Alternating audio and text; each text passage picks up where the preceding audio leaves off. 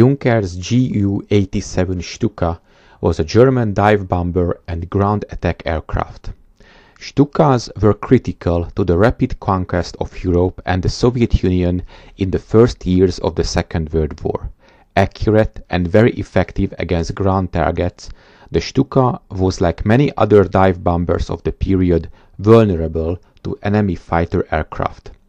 With the G variant, the aging airframe of the Ju-87 found a new life as an anti-tank aircraft. This was the final operational version of the Stuka and was deployed only on the Eastern Front. The reverse in German military fortunes after 1943 and the appearance of huge numbers of well-armored Soviet tanks caused Junkers to adopt the existing design to combat this new threat. Hans-Ulrich, a Stuka ace, had suggested using two 37mm flak guns, each one in a self-contained underwing gun pod, after achieving success against Soviet tanks with a 20mm cannon.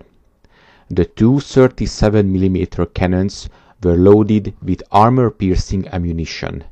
With these weapons, the Kanonvogel, or cannon bird, as it was nicknamed, proved very successful in the hands of Stuka aces such as Rudel, but only a handful of Ju-87G aircrafts were committed in the Battle of Kursk.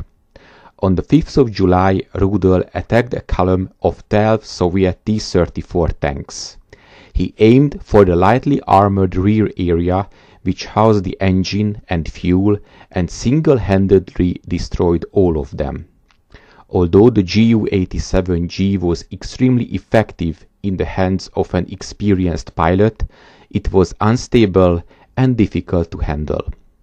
Only 4 squadrons were equipped with this version, which were the so-called Panzerstaffeln, or tank squadrons, in the Stuka wings. They served in the Eastern Front until the end of the war. Thanks for watching. Please subscribe and support my channel on PayPal.